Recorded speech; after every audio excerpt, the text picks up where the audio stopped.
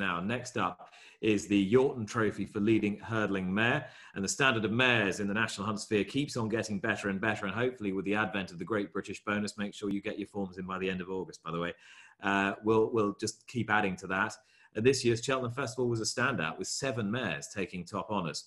And the next trophy is generously sponsored by Dave Futter of Yorton Farm. And the Yorton Trophy is this year awarded for the leading hurdling mare. So the 3 nominees are Honeysuckle by the Yorton sire Suleimani out of First Royal, trained by Henry de Bomhead for Kenny Alexander and bred by Dr. Geoffrey Guy. The wonderful Lady Buttons by Beneficial out of Lady Chap, trained by Phil Kirby for Keith and Jane Civils, who also bred Lady Buttons. And Papagana by Marteline out of New Destiny, trained by Oliver Sherwood for owner breeder and TBA committee member Dominic Burke. No surprises that even in a stellar field, the winner of the Yorton Trophy, and again, appropriately enough, by a stallion who stood in his latter years at Yorton Farm, Suleimani, is Honeysuckle. Fantastic, unbeaten mare. 8 out of 8 her victories, including the Hatton's Grace Hurdle Grade 1 at Fairyhouse, the Irish Champion Hurdle Grade 1 at Leopardstown, and victory, of course, in the Mare's Hurdle at Cheltenham in that stirring battle with Benny de Dieu, so talked about in the weeks leading up to and in the weeks after Cheltenham. And representing Dr. Geoffrey Guy is Doug Proctor, whose Glanville Stud has done so much to nurture the career of this family. And Doug, I know how much pleasure this mare has given to you. You're living a bit of a dream through her, aren't you? Oh, undoubtedly. I think I probably need to find sound. Well, I tell you what, I can hear you perfectly and I can see you. Oh, brilliant. So, I mean, you can't dream of breeding something like Honeysuckle. I mean, you know, her novice career was exciting.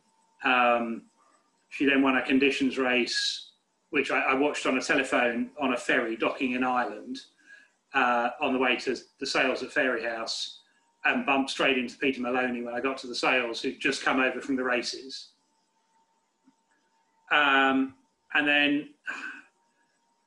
then she went for the Hatton's Grace, and that was the big test. Was she going to make it out of novice company? And we were actually at Lark Hill watching my son ride in a point-to-point.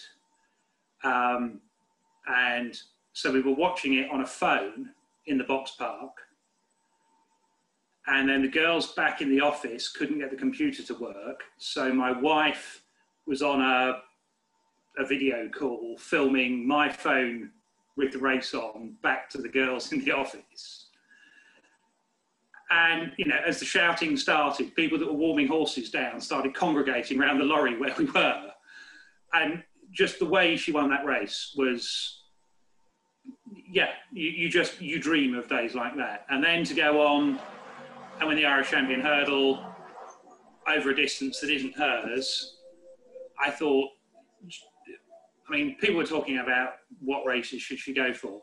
I've never thought she jumps like a top 2 miler. Top 2 milers flick over them. She jumps them. So that, you know, that was, again, incredibly exciting. And then very luckily we were there at Cheltenham for the Mare's Hurdle. And people have probably seen on social media the picture of me, Lucy and Freddie as she crossed the line. It was, yeah, you know, what more can you say? You could never imagine you'd breed something that give you a ride like her. And in terms of her very early career, Doug, were there indications that she was going to, you know, outrun what was a good pedigree, but she was going to outrun that and turn into this just unusual talent that she is? Was there anything that gave you that indication as a foal? Well, I always liked her as a foal because I sent the mare straight back to Suleimani. And Vicky Lewis, that runs our young stock yard, she was always her favourite as a youngster. You know, but there's an awful lot of nice young horses out there that don't do what she's done. I don't think I could ever pretend I could see anything in her that made me think she was that good. But when we were selling a Fairy House, I told every agent going, you need to buy this filly. It's a really nice filly.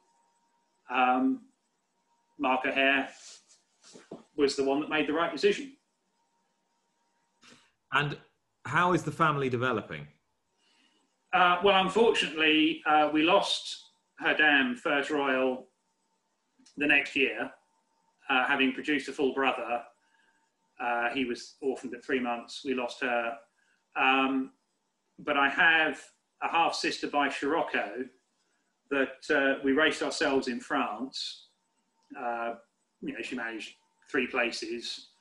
I then sold her for Dr. Guy to Krista Gilbert, who trains in Jersey.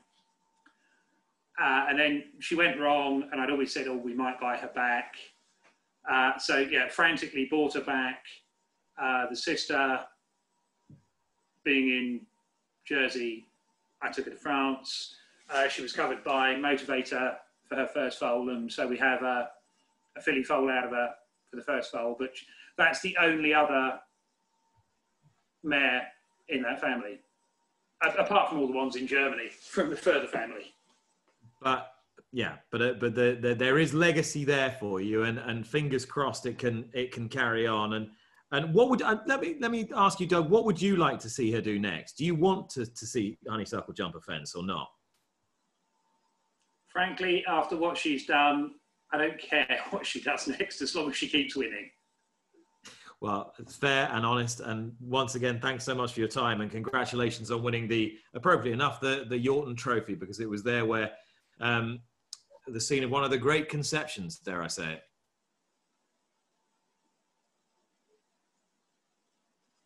I think we've lost him. Doug, thank you very much. That was Doug Proctor, the breeder of Honeysuckle with Dr. Jeffrey Guy. And congratulations to the Honeysuckle team. 8 out of 8. She could hardly be beaten, could she? The